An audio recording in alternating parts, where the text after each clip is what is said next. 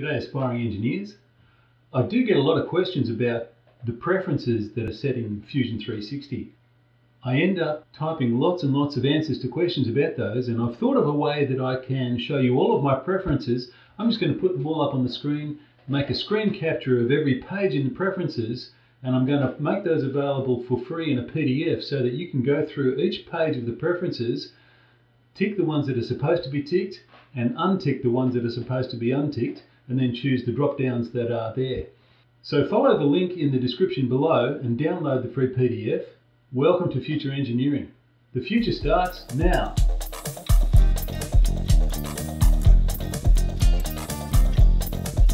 Here's Fusion 360, and you can find preferences by going up to the top right of the screen, right up here. Now you can see my name comes up when I mouse over the picture of me. If you don't have a picture uploaded, then there'll be some other icon there, but it's right up next to this little question mark here where it says help. And then if you click on your picture, the second one down in this little drop down menu here is preferences, and preferences will open up.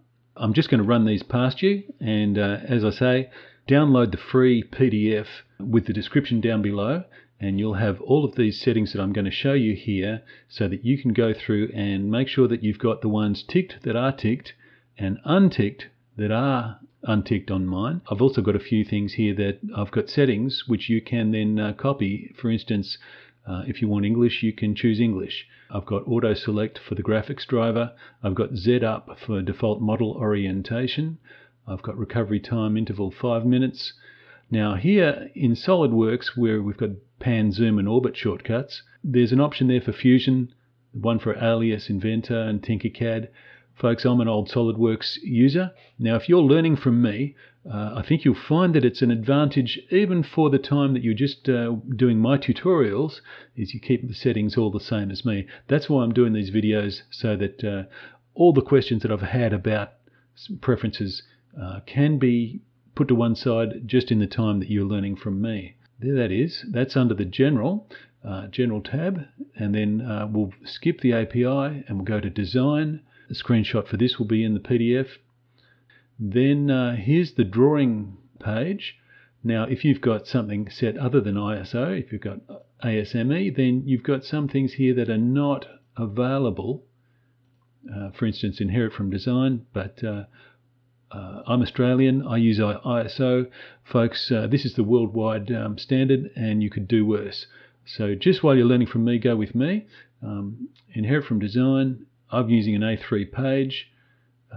That gives me the option to choose first angle or third angle. In the ISO system, it's third angle. There's some other things here, and now display line widths. And whenever you make a change here, click apply and then OK. I'll just open that up again. After drawing, go to materials, have a look at what I've got set here. Now if you're in the intermediate tutorials on material and physical properties, you'll see that there's a reason why I'm keeping this on metal and steel and satin as the material name. Units and value display, have a look at these, and then also under default units for the design workspace, I've got mine set for millimeters. And even when I was doing architectural, I had that set in millimeters. Preview features is the last one we'll look at, and I've got mine set to all workspaces because I love to turn these things on and look at them, well, most of the time. I've got break view turned on there as a preview, mesh workspace. These things are not in the